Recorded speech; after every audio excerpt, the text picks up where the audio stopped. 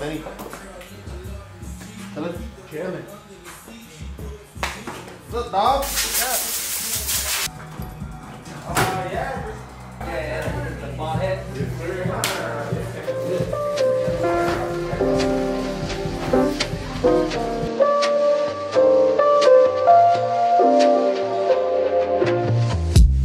Hey, what's up? My name is Darian Galetta Cruz. They call me Darian the Barbarian, and I work at Ace Face Barbershop, IB.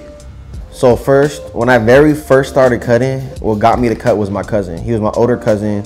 We lived at my grandparents' house, and like we had no money. Our parents weren't really, you know, like providing us money for haircuts and like shoes and stuff like that. So my older cousin was like, "Hey, check it out, cut my hair. You know, I'm going to a party. Just shave my head. I'll give you $5." And I was like, $5? Like, damn, I was 6th grade. Like, $5 can do a lot. So I was like, you know, I can go to Ice Cream Man or whatever.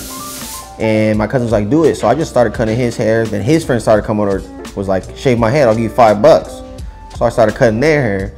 Then next thing you know, I'm in 9th grade, and all my friends are seeing I'm cutting all these older cats up. So I'm cutting their hair. And now I'm just making all this money as a 14-year-old, you know what I'm saying? $200, $300. It's like not really many 9th graders make that much money, you know. On Christmas Day, you get a couple $100, you're hyped. That's once a year. I was in 9th grade making like $200 a week, buying whatever I wanted. I was fresh all the time. I didn't have to ask my grandparents for nothing. And you know what I'm saying? I grew up pretty much a little gutter, like a little bit gutter, not really, but you know what I'm saying? I didn't really have somebody like to tell me what to do and how to do anything. I just was under a roof and I had food and that was it. So I had to do everything myself. And this is why I love cutting hair, is because I'm making my own money. Whatever I want to make, I can make. And you know what I mean, there's no limit to it. If I want to cut for 15 hours in a day, I can. I can start at 4 a.m. and end at, you know, 4 a.m. if I really wanted to. But I mean, the money is really good. Plus, you get to hang out with your boys all day, you know what I'm saying? If you're at a really comfortable barbershop, then it's fun, you know what I mean? Like, especially Ace of Fades, we all family here. And it's like we come in, we don't have to worry about nothing, you know what I'm saying? I don't have to worry about like how I look.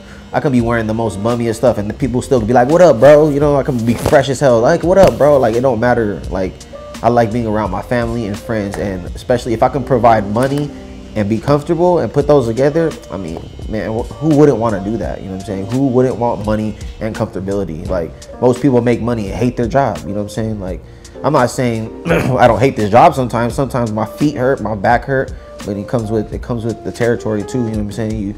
You go through things in everything in life, but for the most part, like I said, family, friends, and money, come on, that's the perfect combination for me. And that's why I love doing this. All right, funny story. Me and Polo have known each other 10+ years, and he lives around the block from me. So he was cutting hair at his house, I was cutting hair at my house. It wasn't a competition or nothing like that, but the funny thing was his best friend, Cheapy, was a basketball coach at my school, Southwest High, and my basketball coach was also a barber. So we got 2 basketball coaches who were barbers. And I hung out with my coach, he hung out with his coach. So, you know, we were just, you know, hanging out with barbers. And eventually we were like, you know what? Let's just get it. Let's just start cutting hair. Let's try it out. And we started just cutting in high school. And this one time it was one of the school dances.